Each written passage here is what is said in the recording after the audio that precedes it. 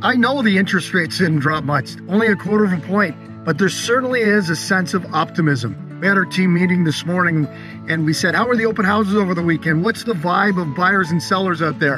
And there was a real sense of almost relief, definite consumer confidence, and a little bit of a surge in activity. A surge in activity in our open houses, surge in activity of people looking at listings. And it was noticeable within 48 hours of the announcement, which is almost 7 days ago. But it's a sense of hope.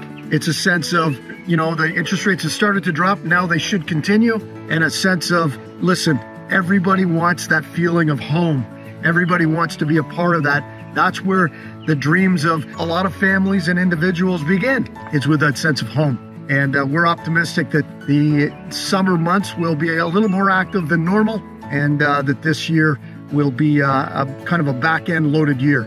So we'll wait to see what happens. But the vibe is positive in Ottawa, and we're seeing activity. My name is Greg Hamre from REMAX Affiliates in Ottawa and the Hamre Real Estate team. It couldn't have come early enough for me. I'm excited to see what's happening in our market, and I'm excited to see families moving in and out. Hope to see you soon.